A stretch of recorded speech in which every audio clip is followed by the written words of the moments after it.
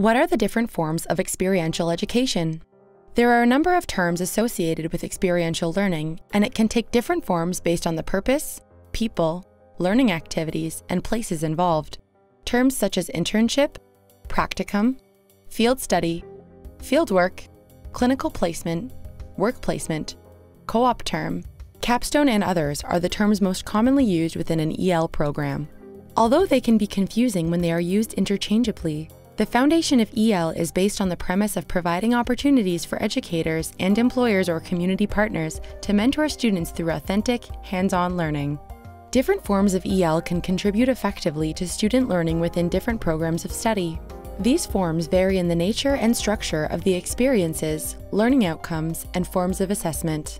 As you are designing EL activities, consider which forms might best suit your particular purposes.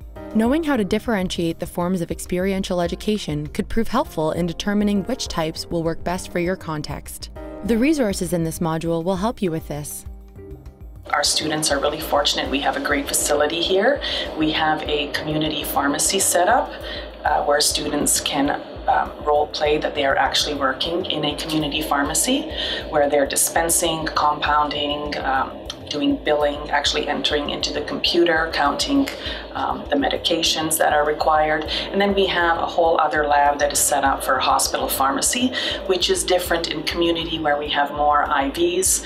So we have a hospital lab where the students are filling 24-hour unit dose cassettes.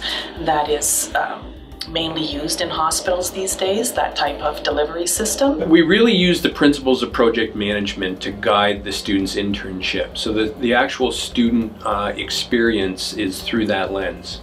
But it also creates expectations for all the players. So even before the students come to our program, we have an internship coordinator that goes out and seeks industry partners that are interested in working with our students. That they will benefit from the project work that the students are involved in. We want to be very clear with those industry partners that we want them to benefit from this. It's not just something they're volunteering to do, that there would be an actual tangible outcome for them at the end of it. It's a 5-hour class held at Rodman Hall, Class A Museum, and the students have their own studios to work in. So it's a fantastic opportunity because experiential learning is built in every step of the process. They have their own studios that they're working in. So if it's anything from conceptual work to more process-oriented work, they've got their own space for working and reflection. The process is that we send out an email to partners across the region and into the GTA, asking if there's any interest for non-for-profits to basically get a free website. So that's the first stage, and we do the interviews. We have them fill out an application form, and we find clients that are suitable for both our program and for the students. So there's 2 wins here in this, and this is when I have my conversations with the prospective clients, and I let them know that there's 2 wins here. One is for them because they're getting a free website, and the other is for the students. But I really stress to them that it's more about the students getting that experience with a real-world client than them getting a free website. It's just more of a bonus for them. The course that I teach, it starts in 3rd year, so my students are coming in on a bi-weekly basis, and what we do in this course is we work with health professionals in the community.